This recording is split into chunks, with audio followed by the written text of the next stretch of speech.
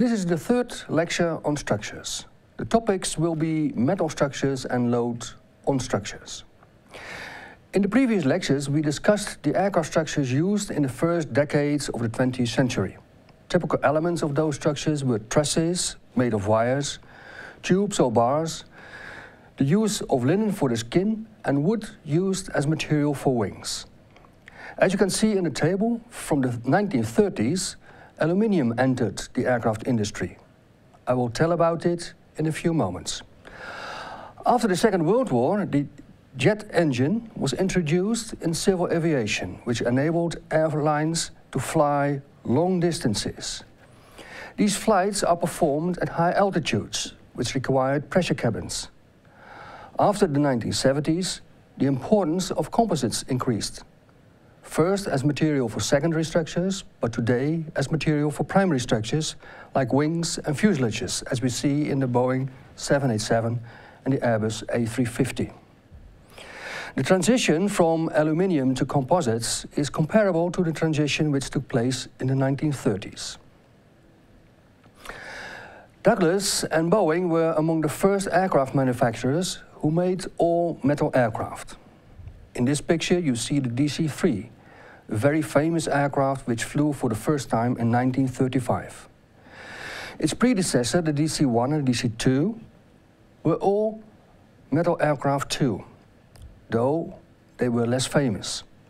The structure of this aircraft and the skin were made of an aluminium alloy. Aluminium as structural material was rather new in those days. The structures were joined using rivets, just as in steel bridges and ships. The rivets had round protruding heads and were not very efficient from aerodynamic point of view. Later, countersunk rivets were introduced, resulting in smooth outer surfaces. The fact that aluminium was rather new also shows in this picture. If you look at the skin surface, you see a lot of waviness. Also, the rivet pitches are remarkable. Sometimes the rivets are very close to each other, sometimes the rivet pitch is very large. This indicates the difficulty the manufacturers had to find good and sufficient designers and craftsmen. As you remember, for the wooden aircraft, that was not a problem. There were many carpenters available. The large variation in the rivet pattern was not a big problem, since the number of flights was limited and there was no pressure cabin yet. If you compare the previous slide with this one, you see that the quality of the metal structures has improved tremendously. This picture shows very nicely the structure of a small aircraft fuselage. You see the skin, the circular beam element named the frames, the longitudinal profiles named stringers, etc. A structure like this we call a shell structure or a semi-monocoque structure. The skin is part of that structure, so it carries also loads and it protects.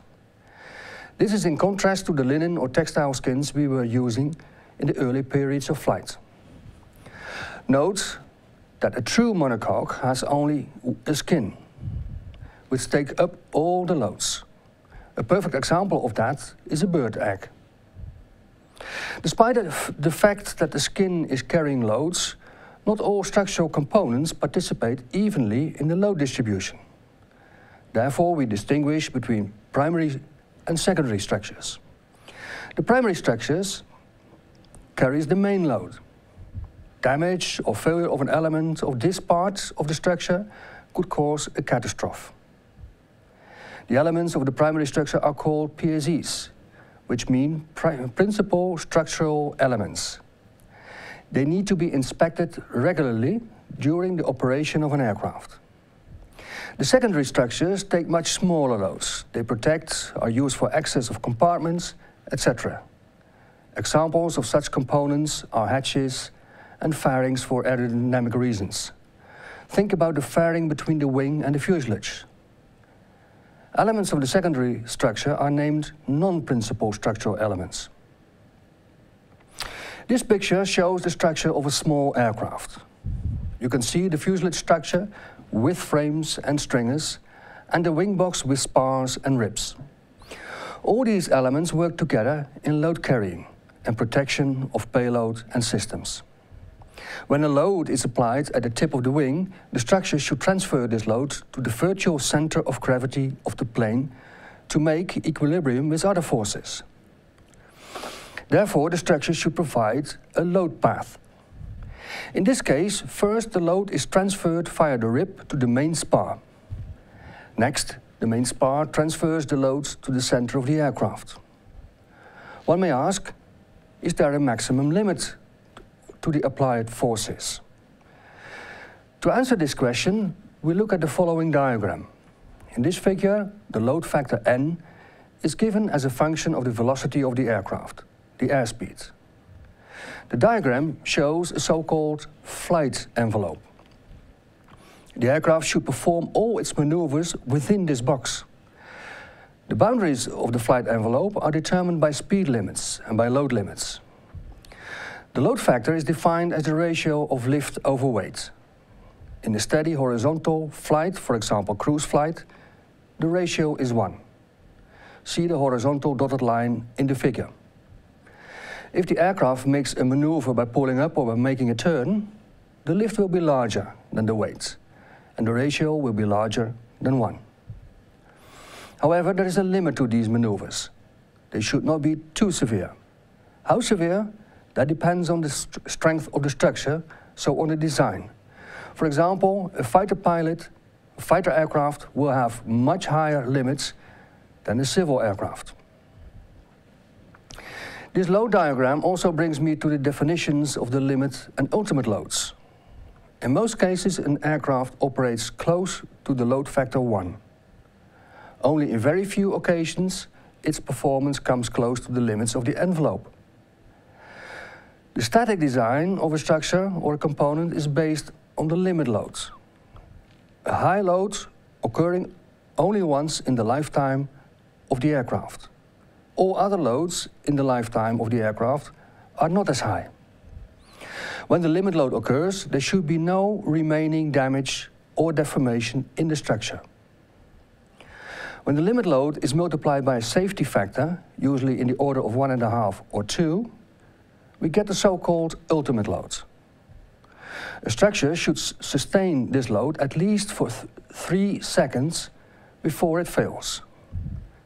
If it does not fail, it may have damages or deformations. The load diagram and the definitions can also be related to the different materials used in aircraft. If we look at the force displacement curve of a metal alloy, then we can see that the material shows elastic and plastic behavior. Up to the yield stress, the material behaves elastic and all deformations are reversible. Beyond the yield point, the material becomes plastic and the deformations are permanent, irreversible. If you compare the definitions of limit and ultimate load with the metal behavior, then we can state that the limit load should be below the yield point and that the ultimate load should be below the maximum load. For composites, which are elastic until failure, we can state that the ultimate load should be below the failure load. Currently, the safety factors used for composites are higher than for metal alloys, since the fracture loads of composites show more scatter. Summarizing, in this lecture we briefly discussed some features of metal structures and discussed some aspects of the forces acting on aircraft structures. Next time, the last lecture on structures will be about fatigue.